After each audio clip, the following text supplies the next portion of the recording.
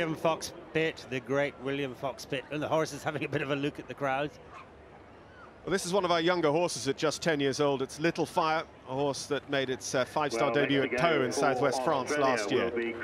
This is very much a horse, and William, by his own admission, says it keeps him in the sport. You know, he's been excited about this horse from when he first bought him as a youngster, and he's very much said this is a horse he would, in his dreams, love to win his last Badminton on. It's what's kept him going. It's a real class horse, isn't it? It's very good looking, finding all very easy and straightforward. He's in some ways quite unlike William's typical horses in that he's very busy in the brain, and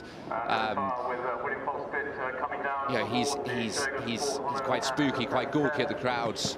See him jump enormously over that. It's interesting. He had his horse, the horse's head was up and looking, and the horse was wanting the next fence, wasn't it? That makes the difference. And he'll need to keep doing that, because at that particular moment, going into that fence, he was bang on where we would expect him to be clockwise, and all the time now your rhythm's being interrupted through the vicarage field. Well, it is, but the horse has got a lovely stride, and you know, it's kind of effortless to him. You can see how scopy he is as well. He's got an enormous jump with very little effort. So Tim Price is on his way lakewards, just jumping those 3 brushes. And actually from that angle, because when we saw the first rider through straight, they looked straight, and you see you've got to actually shape the line. Yeah, you could just see him as he was after those brush fences. He just saluted the judge. He's obviously calling it a day. The horse was finding life a bit exciting and a bit tricky at the beginning. He's going to give it a wash and get his feet wet, but he's called it a day, and it's a good decision. He did a great job, in my opinion, of getting that horse relaxed and get it used to the atmosphere, and there's always another day for the horse. Yeah, he taught it the right lesson. It's just when you mess about, we're still going to carry on, you're still going to work, and then when it's all going nicely, then maybe we might go home. A bit tricky early on, but... So William Fox Pitt, Little Fire, up at the very far end of the course. He's a long way off the second part. And he's one to go on that inside line. You can either jump straight and make a shallow turn, which he did, which makes it a long 3 strides, but William was brave, went for that. And just something with this horse, although he is spooky, the further they go, as Ian said earlier, the more used to the crowds they get, and they start to look around less. The other thing is, as the adrenaline begins to leave them and fatigue slightly sets in, horses become much more tunnel visioned onto their fences and the job at hand, and anything peripheral becomes less at the centre. So it'd be interesting to see how this young horse reads this Mirage Water question for William Fox Pitt. And the flag was left standing. That was quite good, the way the horse looked at that. He did turn on an inside line, very obliquely angled. He has a lot of faith in this horse, and that was incredible. And the horse was just answered the question. But in many ways, that slow, spooky jump helped the turn, didn't it? But no wonder he's been excited about this horse. This is class. And absolutely, as Ian rightly pointed out, no danger with either of those flags. Here he is at the Night Timber Heights. He told us he was going to go for the one we've seen everybody so far jump. Just takes his time through here. Again, very clever, just to allow the horse that extra second to get his ears focused onto the fence, so the horse completely understood the question. And only about 10 seconds lost through the whole vicarage section. Table saving time as they come down. Christopher Burton. Christopher's got 2 inside the top dozen. This is Graf Liberty in 9th on 27.7. That's for a former winner of the Burley 5-star level event and winner of the Event Rider Masters Series last year here. The middle of the 3, I think so far today. Very effortless through those corners, wasn't it? He didn't waste a second.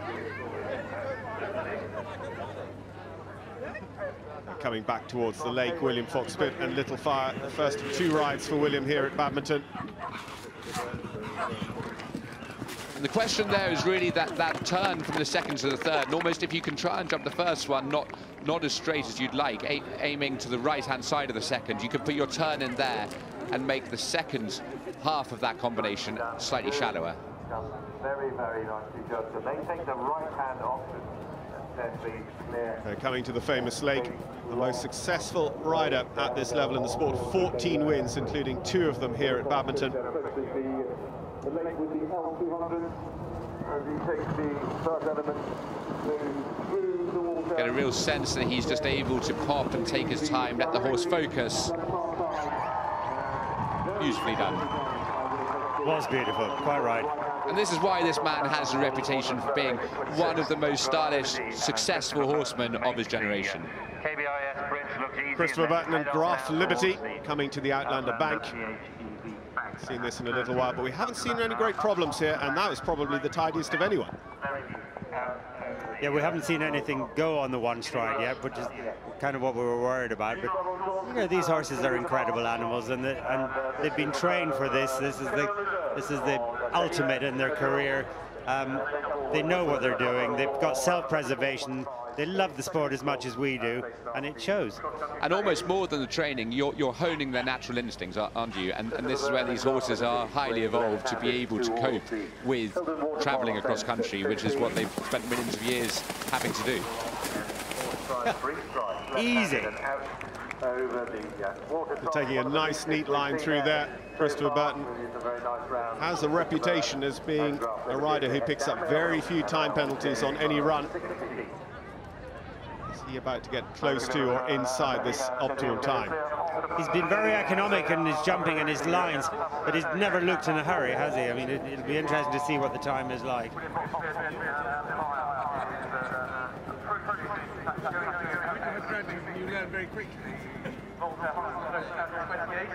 So Christopher with 2 inside our top dozen. Graf Liberty at the Mirage Water.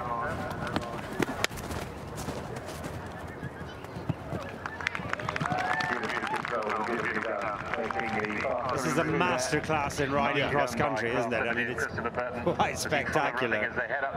Ian, that ditch, it's got the toe lines, but it's naturally finished. And does that make it different in the way you would think about it? Yeah, you know, I think a lot of people were concerned that they didn't know whether their horses would read it. I mean, the horses are reading it incredibly well.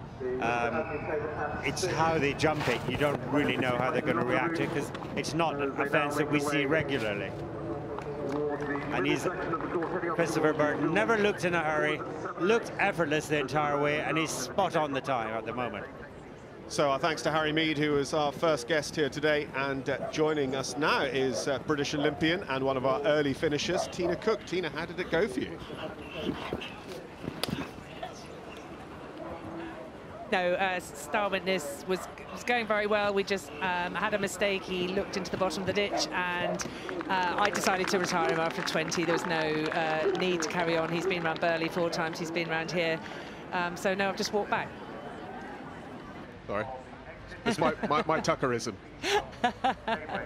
Oh, lovely to talk about the great man. But he's well, though, the horse is.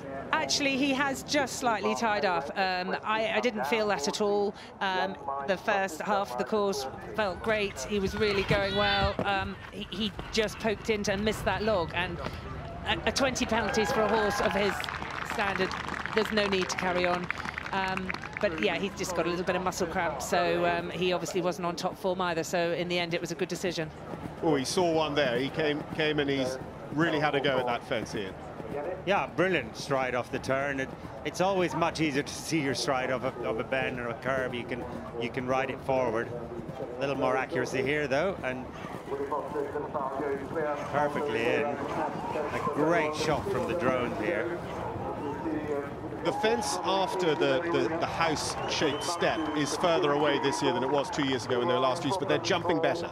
Well, I think it's because last year there was a massive drop-in and the horses were travelling and it was more difficult to adjust and they weren't reading the step out. The same step, but they're coming off a bending line, so it's much easier for the riders to get the horses prepared, Tina. Well, that's how I imagined it to be, exactly that. You're landing and a lot more in balance, and you can actually present the horses correctly. Well, this is a horse that Ian has been enjoying watching right the way around, just at the final combination. William Fox Pitt and Little Fire. 2 more jumping efforts for them, but quite a long way to go, including all the way uphill into the ring. He's a very beautiful horse. William will be thrilled. He's produced him as a youngster, and he's just galloped around here so effortlessly. But he'd want to give this horse a good first experience with the crowds. They've got to enjoy it, and as you can see, the horse's ears are pricked. He's not looking the fastest, but he is just keeping that relentless gallop all the way to the end, and that is what you need. He was a little spooky with the crowds at the beginning, but he's just grown in stature as he's gone on. Has had a run out, I believe, down there. He's thought a huge amount of this horse, and all along he thought, no, Little Fire is my one that is back to the big time, and he'll be so pleased with that. Well, William Fox Pitt is the fastest around this course so far, 29 seconds over, 11.6 time penalties.